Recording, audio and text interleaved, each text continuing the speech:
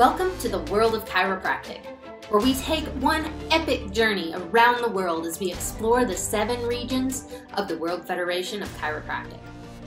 My name is Dr. Rebecca Wilkes, and I invite you to travel with me as we go on this exciting adventure around the globe.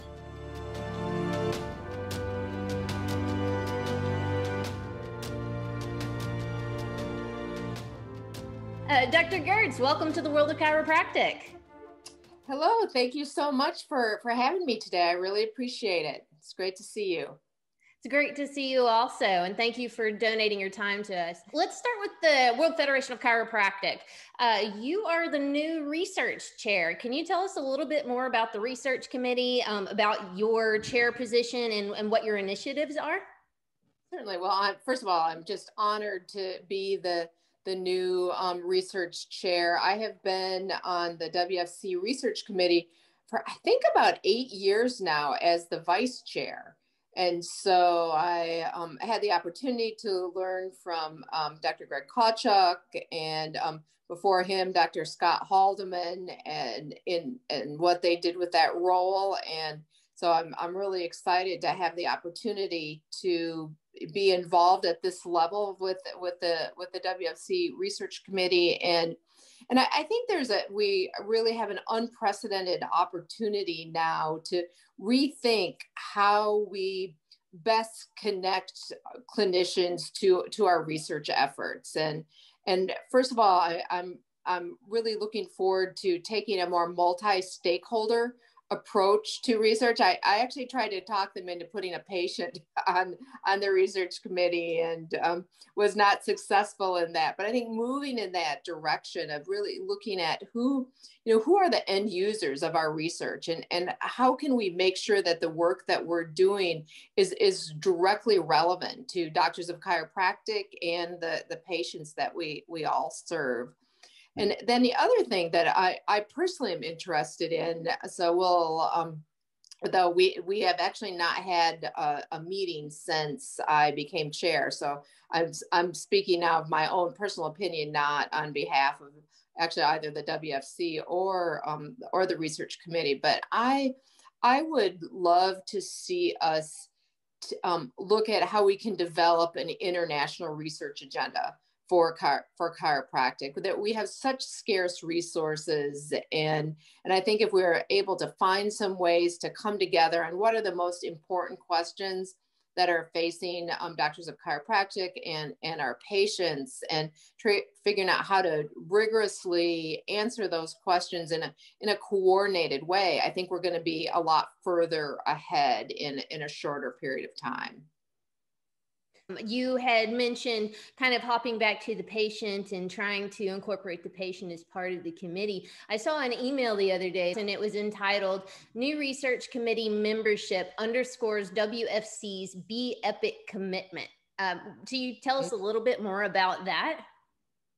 Part of being epic is being evidence-based. And I think this is an opportunity for all of us. We have several new members that are going to be joining us, and it's an opportunity for all of us to commit to providing the information that we're able to as scientists to help engender the kinds of conversations that we tend to have. Some of those pointy-headed conversations that scientists like to have, but also being very pragmatic. And I'm a very pragmatic, where the rubber meets the road kind of scientist.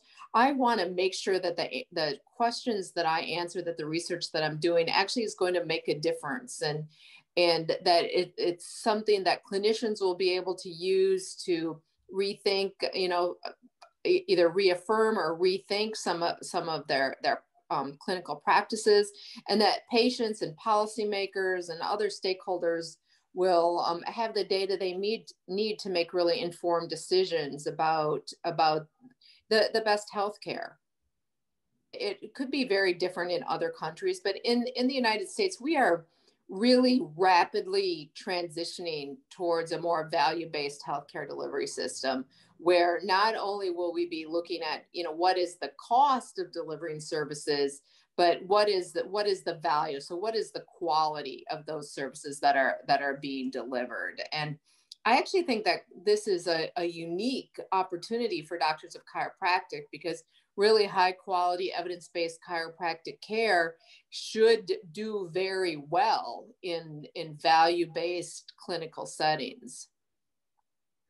But we have to make sure that we've got that evidence base, that we are making sure that our research focuses on the questions that are most important to clinicians and to patients and payers and employers and health systems and other stakeholders.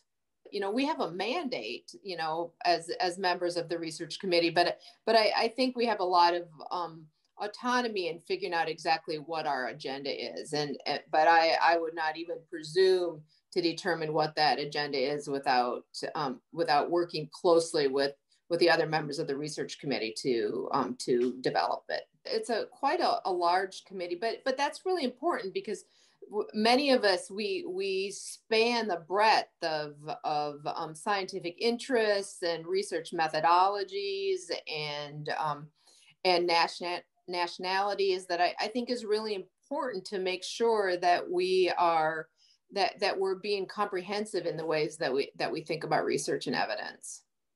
Right. And are all of these members all doctors of chiropractic? No, they're all invested in chiropractic research in one way or another, but they are not all DCs. Except for a patient that is not involved at this point. There is no patient yet. We'll see. I'm going to ask again in a couple of years. Right. You've got several asking opportunities. So I do. That's exactly right. So you are also heavily involved at Duke University. One, you are, from what I understand, the Director of Systems Development and Coordination for Spine Health, and you're also a professor of musculoskeletal research. Is that correct? That is correct. I'm a full-time faculty member in the Duke University School of Medicine, and I split my time into somewhat separate but really related roles. And the first, as a professor in musculoskeletal research, is really the opportunity to think about those important questions that I was just talking about, and figure out how to put together multidisciplinary teams to answer them in a rigorous way. And then the other part of my job is to figure out, how do we implement the research evidence that we already have within a multidisciplinary healthcare center or setting, to make sure that we're optimizing spine healthcare for our patients. So you're working within the School of Medicine, and you're also working towards almost an integrative type of philosophy, also focusing on spine care. How does that dynamic work within allopathic medicine and also kind of the chiropractic portion of it? Well, spine care delivery is often a multidisciplinary practice.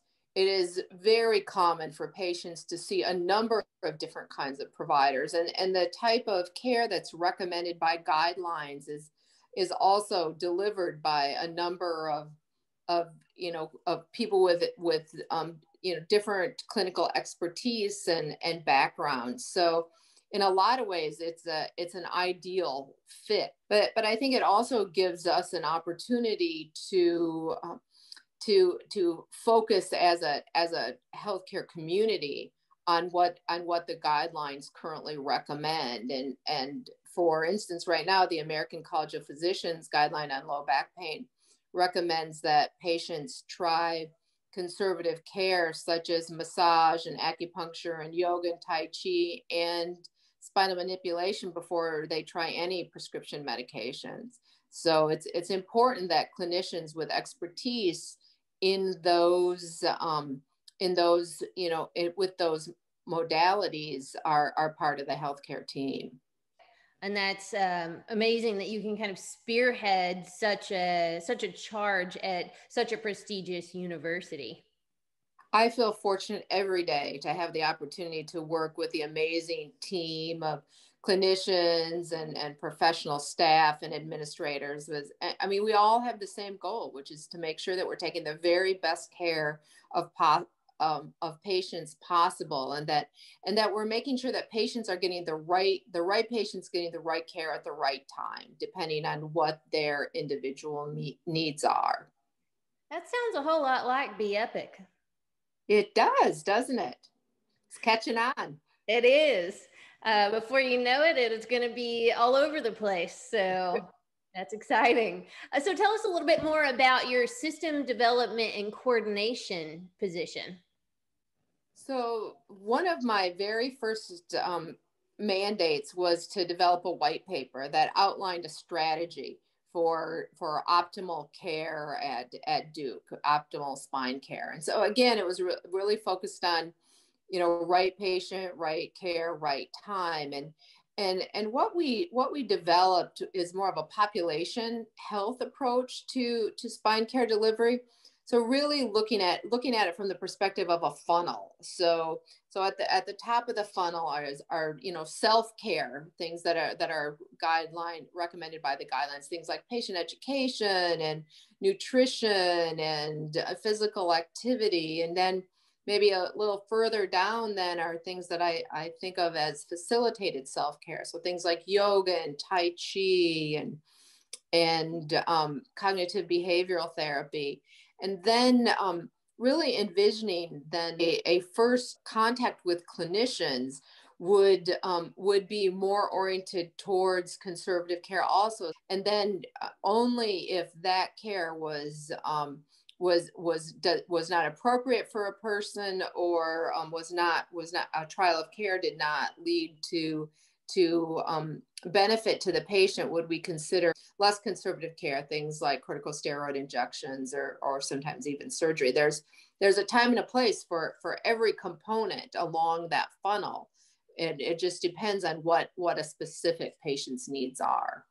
You have co-authored over 100 peer-reviewed papers. How do you even have time to research with just these two positions alone? Well, I ask myself that a lot.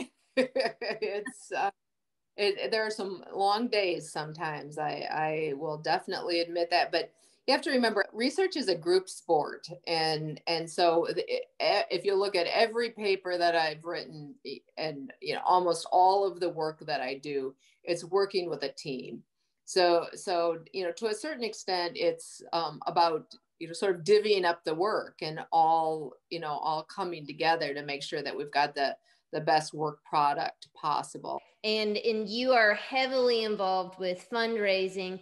And at this point, from what I have heard, is that you have raised over $32 million in federal funding as either principal investigator or also co-principal investigator, primarily with the NIH and also the DoD. Is that correct?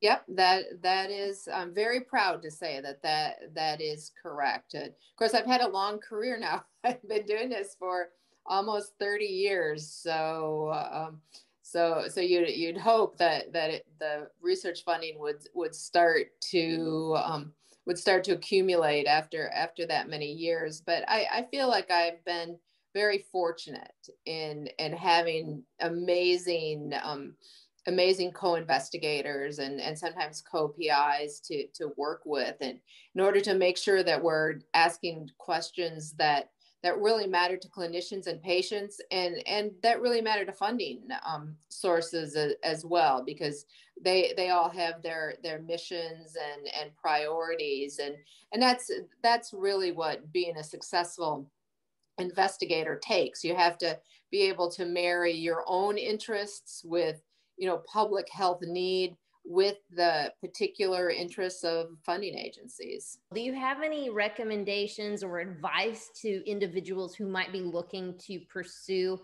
just trying to get funding? Well, I would say it is difficult. And I think in some ways it's more difficult now than it's ever been. And all I can say is, team is you really have to put together the team that will help you refine your questions, because I've never developed a research question all by myself in my life. I might have an idea, but bringing it to a multidisciplinary team where there are clinicians in the room and statisticians and people from other disciplines can really make sure that you've thought through what the best question might be, what methods are best to answer it. So if this is something that you're interested in, I really recommend finding a way to get involved with a research team that already has research up and going. So research is you need to have the appropriate training, scientific training, in order to be a successful scientist. But a lot of research is the actual how you conduct studies, and the logistics of it are somewhat of a learn as you go. And that's one of the things that's really fun, that I really like about research is bringing together that combination of scientific rigor with the creativity that you need to make sure you're answering the right question, and the creativity that you need in order to problem solve. Because I don't care what research project you're doing, I don't care how brilliant you are, you will encounter things that you did not expect during the research process. And knowing how to handle those in an appropriate way that doesn't have a negative impact on the science is also really important. I forgot to mention the project managers and project leads, who are probably the most important people on the entire team once you actually get started, and often in putting together the proposal as well. But you need those boots on the ground people who are making sure that things hum along. The other way that I'm able to do what I do on a daily basis is because I've got such great team members who are making sure that that the daily running of my clinical trials is executed very well. So that's something that obviously we have weekly meetings and monthly meetings where we're able to look across what's happening and make sure that we're staying in touch. And I'm available at any time if there are questions or issues that arise. But I'm fortunate that I don't have to be the one that is in charge of making sure every day that each piece of the study is in place. And this is especially important with the kind of large, pragmatic, multi-site studies that I'm starting to do now more and more. It takes a village to get all of that done. And we've been fortunate to have just excellent people on the ground making sure that it does.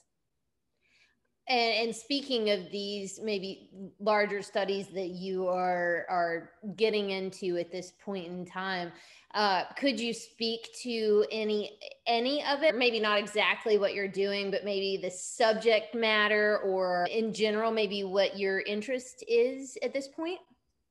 Sure. So I always think of research as, some people may have heard me say this before, but like we have the ghost of Christmas past, present, and future. It's sort of like we have the ghost of research past, present, and future. So you're always and you really have to think in those three dimensions throughout your career. So I'll just give you an example. So in the past week, I have been working on editing a paper that is hopefully soon to be submitted for publication on what we call the Act 1 study. It was a large multi-site study we did within the Department of Defense, which looked at what happens when you add chiropractic care to usual medical care for enlisted military personnel with low back pain.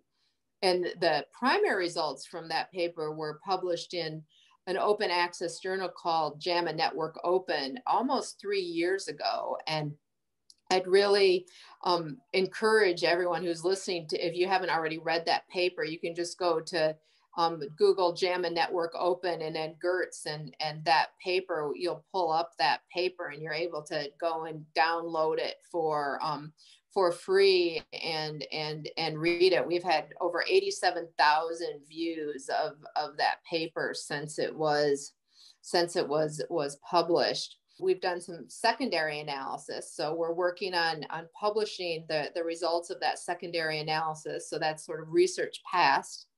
And then it had, weekly team meetings and, lots of work in between those meetings on a current study that I'm the co-PI of, that we call Verdict. And Verdict is looking at what we call dosing of chiropractic services in our veterans. So we are randomizing people to receive either what we call a low dose of chiropractic, which is basically between 1 and 5 visits, or a higher dose of chiropractic, which is between 8 and 12 visits over a 10-week period of time. And then we are re-randomizing people to either have to either be discharged to usual care or to have one chiropractic visit scheduled a month to look at that issue of what Medicare calls maintenance care, but we call,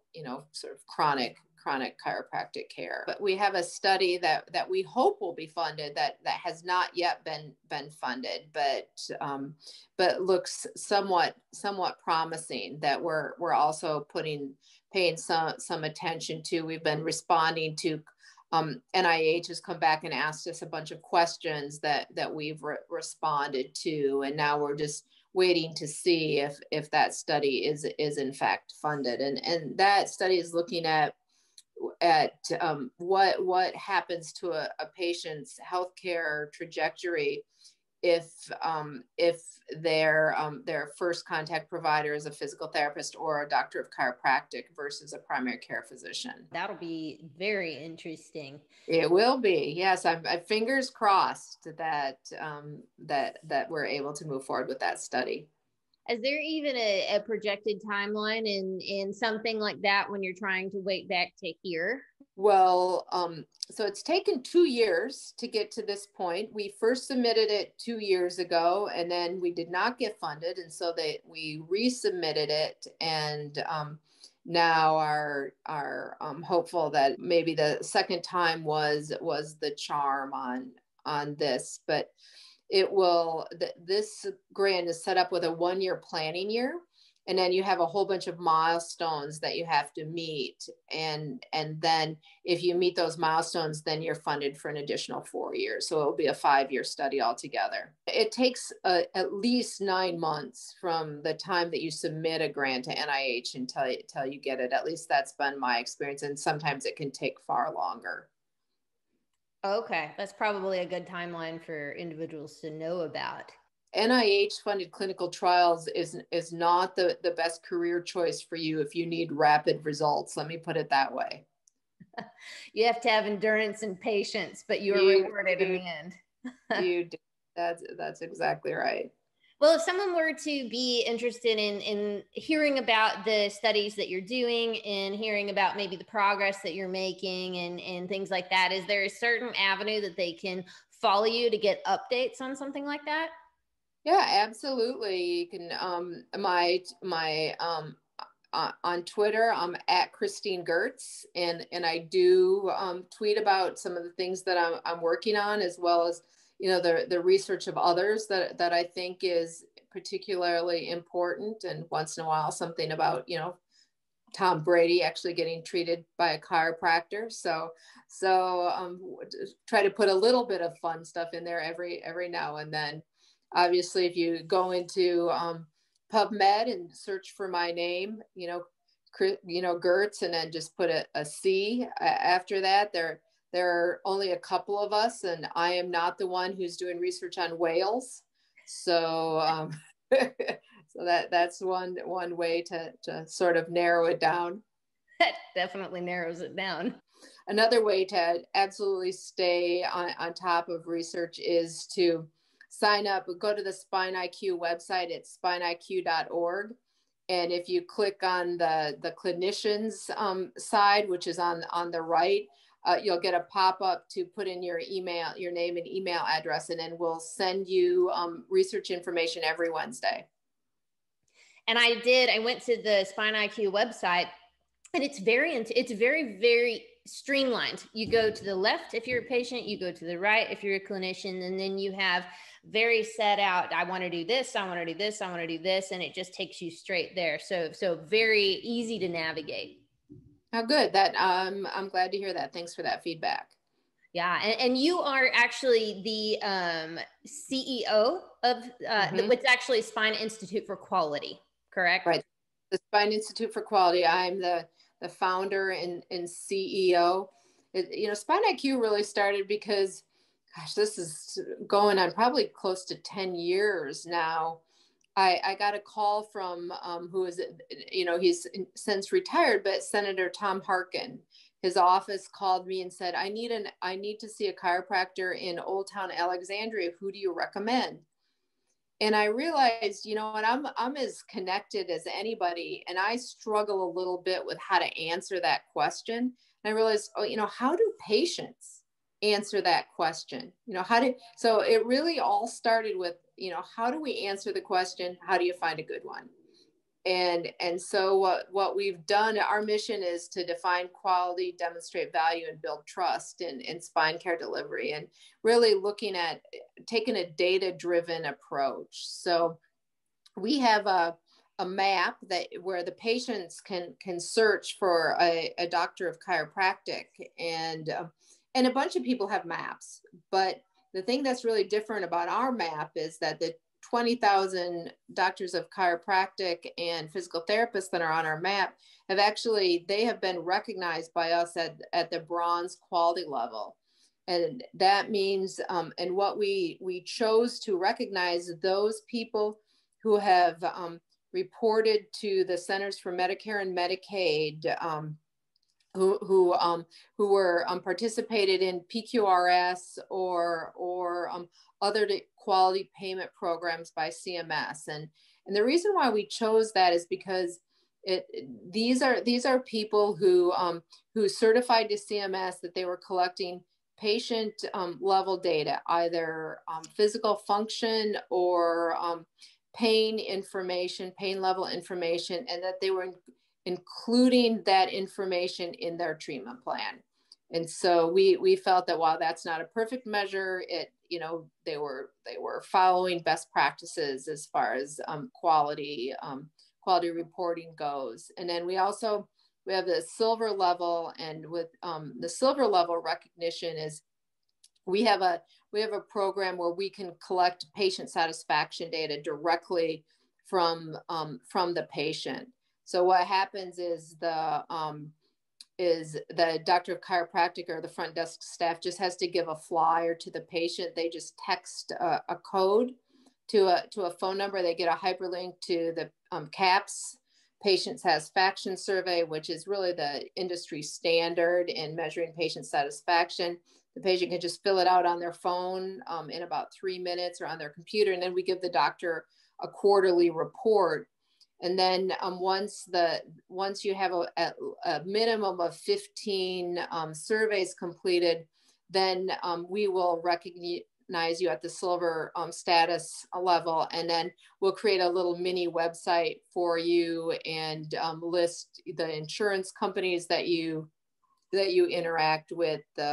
We'll list the techniques that you practice, and a link to your website, etc. And we post your patient satisfaction data, so that with your permission, obviously, so that patients are able to have data before they walk into your office. And what's awesome about this that you started out with is the thing that conceived this entire thought process was the patient. Right. That's exactly right. Did you know you were going to go into research when you were in school? I knew that I was going into research by the time I was done with my chiropractic program, but not when I started. I feel like I accidentally became a scientist. I was planning a clinical practice like all of my fellow students were, and then I had about 3.5 years of college, but I did not quite have my degree when I started chiropractic practice. So they had a program at Northwestern Health Sciences University, which is where I graduated, where if you took a research sequence and met some other criteria, that you could get a bachelor's of science degree in human biology. So I decided to do that. And it was really in taking that research sequence that I discovered, how I was just fascinated by learning more about the research process and just the promise and, of research. And back then, and 30 years ago, more than 30 years ago, there was very little chiropractic evidence. And so I started working as a research assistant in the research department there. And by the time I graduated, in fact, a really good close friend of mine was in medical school at the same time that I was in chiropractic school. And he helped plan my graduation party. And a couple days later, I was talking to him on the phone, and he said, "So you graduated from chiropractic school, what are you doing?" And I said, "I'm not going to tell you." And he said, "Really, what are you doing?" And I said, "I'm studying for the GRE." I was already planning to go to grad school at that point. What are the degrees that you have? Well, I have my Doctor of Chiropractic degree, obviously the bachelor's degree. I'm certified to practice acupuncture. And I have a PhD in health services research policy and administration, and from the University of Minnesota School of Public Health. I was really drawn by that ability to study in an area that brought together the things that I thought were really important to taking the best care of patients, which is rigorous research, good health policy, and smart administration. Well, are you currently living in Durham, North Carolina? Yes, I am, but I also spend a lot of time in Iowa. So I have an adjunct position at the University of Iowa in the Department of Epidemiology, and the Verdict grant has one of our clinical sites is in Iowa City, and the new grant would also involve Iowa, the University of Iowa. So I'm really, while I'm primarily in Durham, I do still spend some time in Iowa, and I have a lot of family in Iowa as well. My husband and I have 7 children between us, and 6 of them live in Iowa, and my mother lives in Iowa. A little bit of the world of chiropractic is learning about the areas that the individuals live in, just some unique facts in case maybe they wanted to relocate to that area, maybe they were interested in that area. Could you give me 2 unique facts about both North Carolina and Iowa? I would. Well, this is Black History Month, so let me say that in Durham is where, as far as we're aware, that the first basketball game occurred between both Black and white players. So I'm just reading a book on that now, which is just fascinating. Tell us a little bit, what another, maybe a unique fact about Iowa? Iowa is not flat. I think when people always think of Iowa as flat, I hear lots of people tell me that, but it's not. They're thinking of Nebraska. Nebraska really is flat. But Iowa has a lot of rolling hills and is just absolutely beautiful. Okay, so definitely go with your camera handy. Yeah, absolutely. I would really recommend that. Well, could you tell the viewers a unique fact about you they may not know? Let's see. I love to cook. I think sometimes maybe I should be tweeting out recipes, along with my with the latest research. I mentioned before that my husband and I have 7 kids between us. I'm trying to think of what else. I love to walk. I walk between 2.5 and 4 miles every day. An active chiropractor. The active chiropractor. Well, I think most chiropractors probably walk more miles than that every day, across their office as they're going from patient to patient. So I just need to stay in as good a shape as my colleagues. Well, what's your favorite type of dish to cook? Well, there's my favorite type of dish to cook is probably some kind of a dessert, but what I cook most often is sheet pan dinners. Sheet pan dinners are the best thing in the world. You can just put your protein and put your vegetables and some any kind of vegetable mix on that, put it in the oven for about 25 minutes at 425, and no matter what you have, it turns out delicious. Well, that's good to know. That sounds like it's working smarter, not harder. Yeah, that's exactly right. You asked me earlier how do I get everything done? Well, that's one of the ways that I get everything done. That makes complete sense. Well, one final question. One of the WFC's 20 principles, they have a 20 principles document, which you are well aware of, I'm sure, about their kind of identity, their stance within the field of chiropractic, who they are. And one of those principles is talking about fostering the next generation of chiropractors and really supporting them. So if you had any piece of advice for younger chiropractors who may be considering the field of research, could you offer any advice to them? I would say find a way to get a research experience. Find a mentor, and you can, I know that can sound intimidating sometimes, but a mentor can be one of the faculty members if you're still in chiropractic school, or a mentor could be if you read research articles, if there are authors that really are focused on the type of work that you're interested in. Every first author or corresponding author on an article has their email address right there. So contact them. They will be more willing than you would think to have a conversation with you, to have an email exchange with you. In today's very competitive research market, it's pretty impossible to become an independent investigator without an advanced degree. And I think probably maybe possible with an MPH or another master's degree, but I think more and more I see my colleagues that are becoming independent investigators with a PhD as well. So explore what the opportunities are for additional education if you don't already have that additional education. But again, surrounding yourself by people that are doing the things that you want to be doing and learning from those from those mentors is something that I would really recommend. And then read as many journal articles as you can. There are more and more. The articles are open access, which means that you're able to get them for free. If you don't know how to start, go to www.spineiq.org and sign up for our weekly backblog. That you'll get hyperlinks to articles. Most of them we do open access whenever we can, so that just gives you a place to start. But read as many research articles as you can.